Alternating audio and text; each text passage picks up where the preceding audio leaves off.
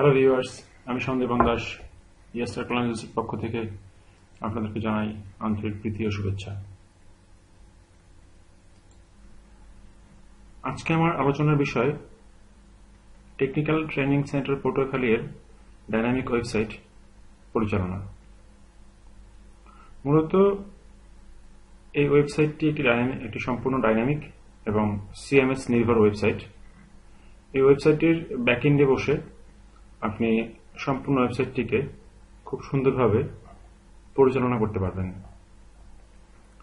তো আসুন আমরা দেখে নেব কিভাবে এই ওয়েবসাইটটি আপনি পরিচালনা করবেন আপনার ব্যাকএন্ডে বসে।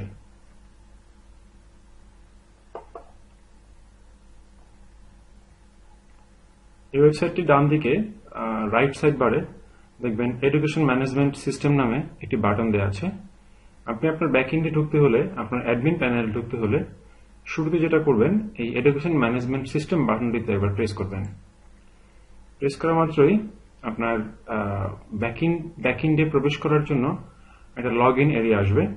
এখানে আপনাকে প্রদত্ত যে ইমেল অ্যাড্রেসটি, সেই ইমেল অ্যাড্রেসটি এবং আপনাকে প্রদত্ত যে পাসওয়ার্ড, সেই পাসওয়ার্ডটি দিবেন।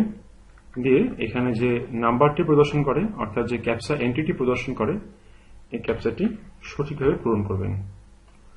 পূরণ করে আপনি লগ ইন বাটনে প্রেস করবেন। শুরুতে আসছি আপনি কিভাবে নোটিশ দিবেন। মূলত নোটিশ দেওয়ার নিয়ম হচ্ছে, এখানে নিউ নোটিশ বাটনে ড্রপ ডাউন মেনু থেকে নোটিশ বাটনে উপর মাউস রাখলে বা ক্লিক করলে নোটিশ ড্রপ ডাউন চলে আসবে। পূর্বের নোটিশগুলো দেখার জন্য নোটিশ লিস্ট এখানে ক্লিক করুন, আর নতুন নোটিশ তৈরি করার জন্য নিউ নোটিশে ক্লিক করুন।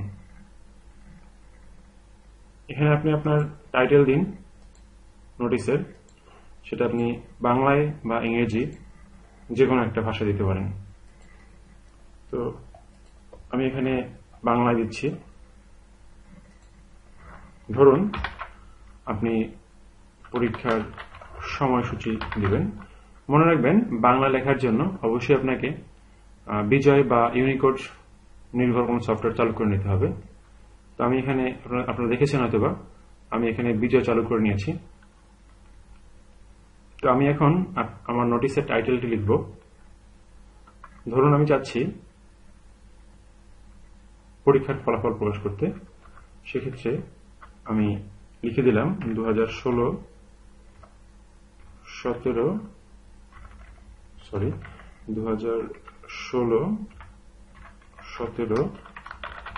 শিক্ষাবর্ষে ভর্তিচ্ছু শিক্ষার্থীদের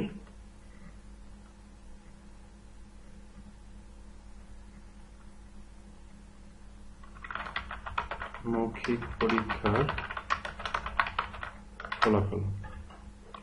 সেক্ষেত্রে টাইটেলের পরে হচ্ছে বডি। আমি চাইলে এখানে বডিতে কোনো কথা লিখে দিতে পারি। দেন হচ্ছে আমি এখানে বাই ডিফল্ট ভাবে আজকের ডেটটা চলে আসবে। যদি আমি সামনের কোনো ডেটে দিতে চাই বা আমি পিছনের কোনো ডেটে দিতে চাই, সেক্ষেত্রে ডেটটা আমি ঘুরিয়ে দেব। দেন ক্যাটাগরি থেকে আমি চুজ করব আমি কোথায় এই নোটিশটা আমি পাবলিশ করব, নিউজ আকারে নাকি নোটিশ আকারে। তো আমি এখানে নোটিশ দিলাম। দেওয়ার পরে পাবলিশিং স্ট্যাটাস, অর্থাৎ আমি এই নোটিশটা কি এখনই পাবলিশ করব নাকি ইন ফিউচারের জন্য আমি ড্রাফট হিসেবে সেভ করে রাখবো। তো আমি যেহেতু চাচ্ছি আমি এখনই পাবলিশ করতে, সেহেতু আমি এখানে পাবলিশিং স্ট্যাটাস ইয়েস করে দিচ্ছি। দেন ব্রাউজ বাটনে প্রেস করে আমি যদি চাই কোনো থার্ড পার্টি ফাইল, হতে পারে পিডিএফ ফাইল, হতে পারে ডক ফাইল, বা হতে পারে ইমেজ ফাইল, যে কোনো ফাইল আমি এখান থেকে ইনক্লুড করতে পারবো এই ফাইলটির সাথে, এই নোটিশটির সাথে। তো ভিউয়ার দেখেন, আমরা এখানে একটি পিডিএফ ফাইল সংযুক্ত করব।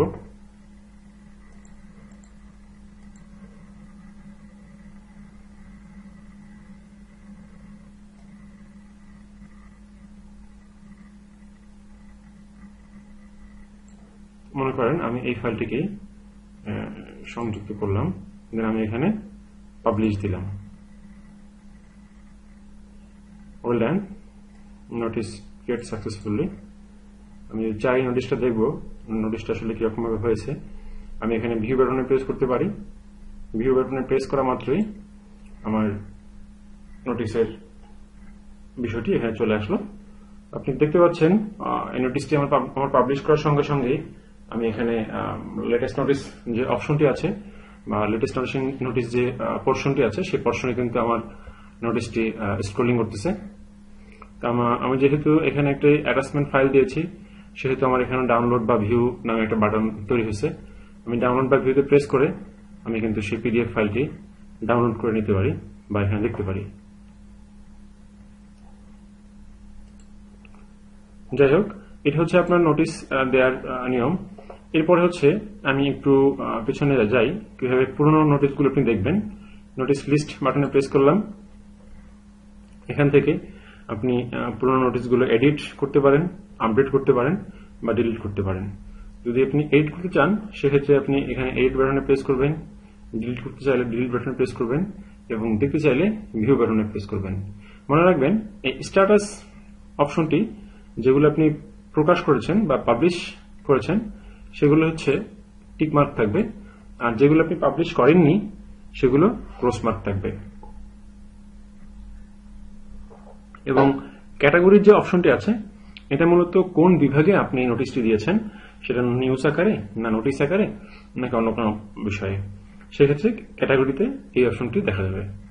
আর কোন নোটিশ আপনি মুছতে চাইলে খুব সিম্পল ব্যাপার, এখানে ডিলিট নোটিশ বাটনে প্রেস করুন, ওকে দিন,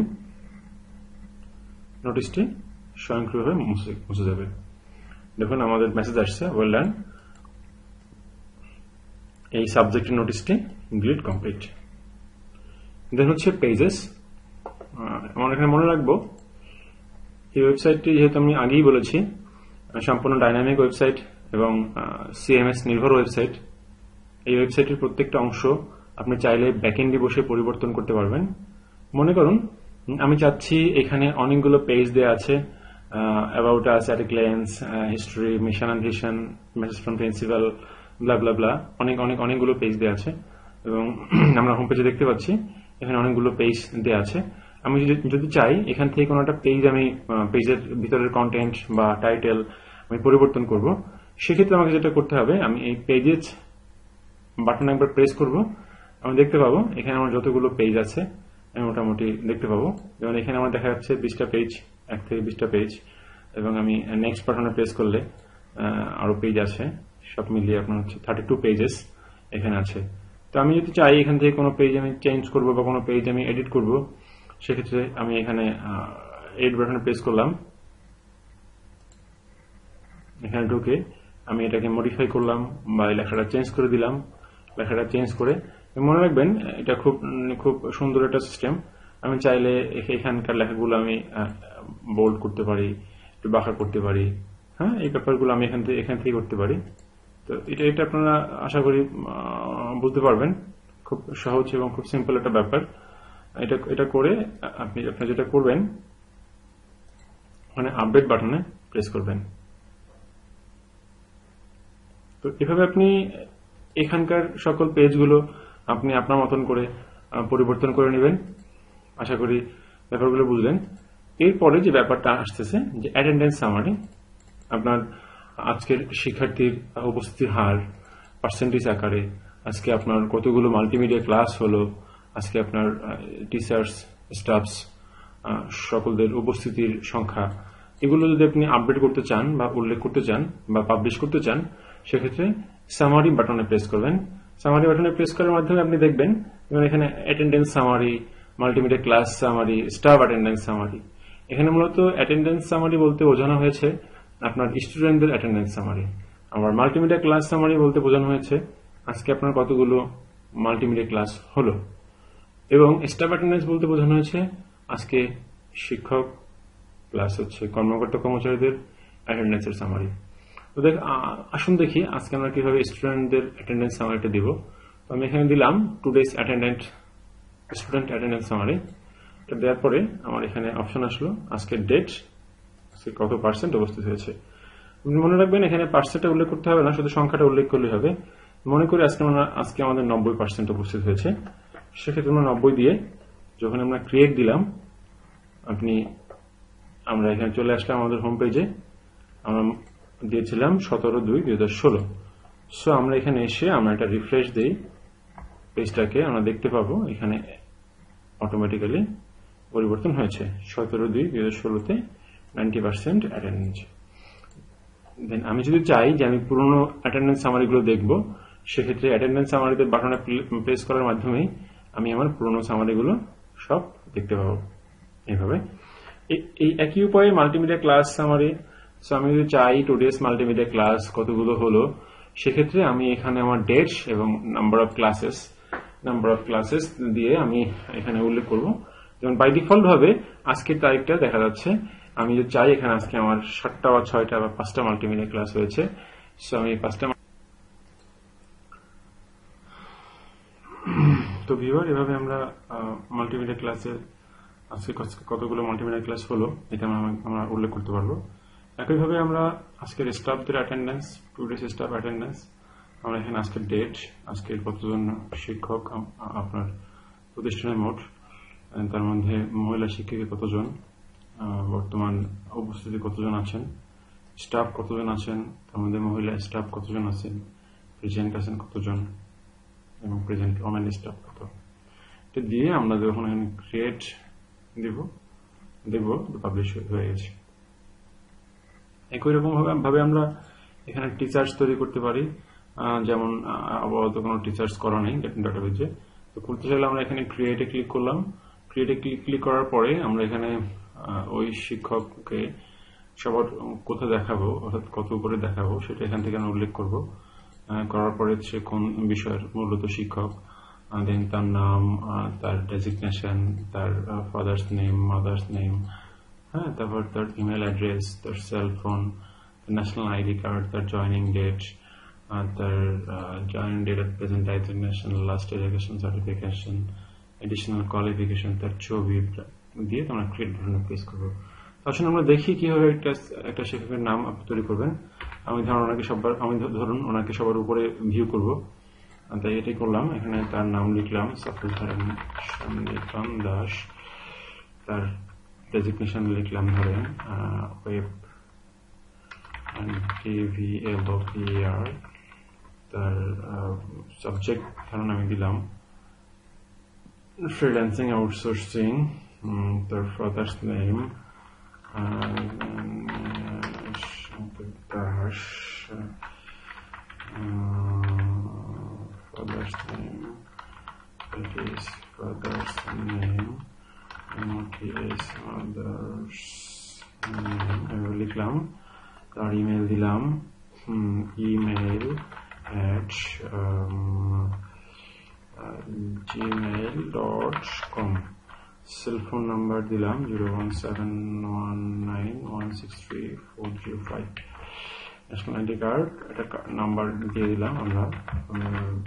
জয়নিং ডেট দিলাম, মনে করেন যে আপনার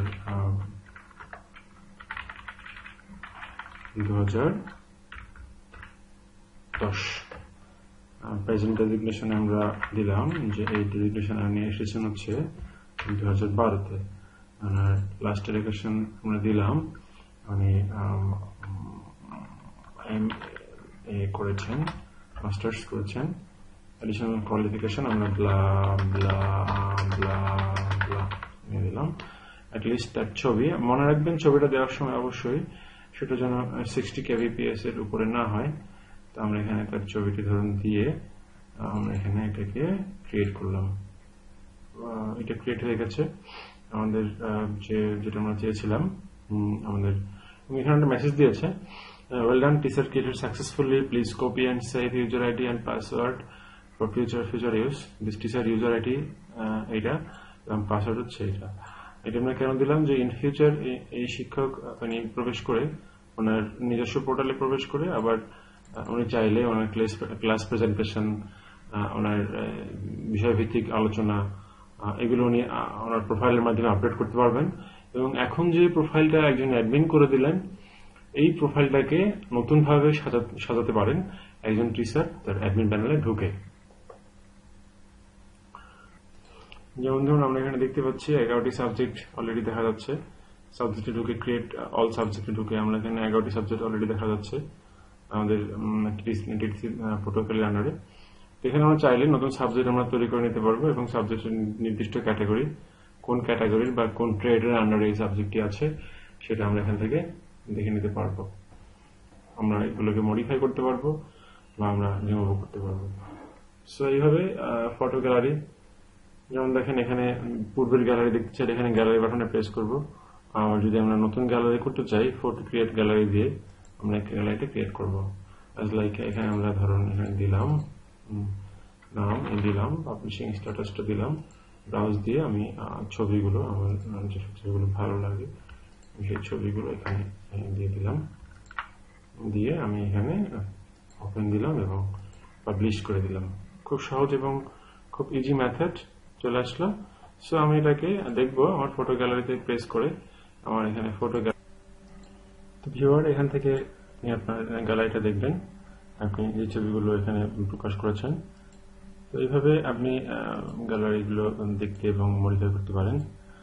যাই হোক, তো ভালো থাকবেন। আজকে এই পর্যন্তই। আমাদের টেকনিক্যাল ট্রেনিং সেন্টার পটুয়াখালীর যে ওয়েবসাইট, সেটা সংক্ষিপ্ত ব্যবহার বিধি এবং এই ওয়েবসাইটটির প্রথম সংস্করণের প্রাথমিক একটি সংক্ষিপ্ত ব্যবহার বিধি আমরা দেখলাম। তো ভালো থাকবেন সবাই, সবাইকে ধন্যবাদ ইয়াস টেকনোলজির পক্ষ থেকে। ভালো থাকেন সবাই।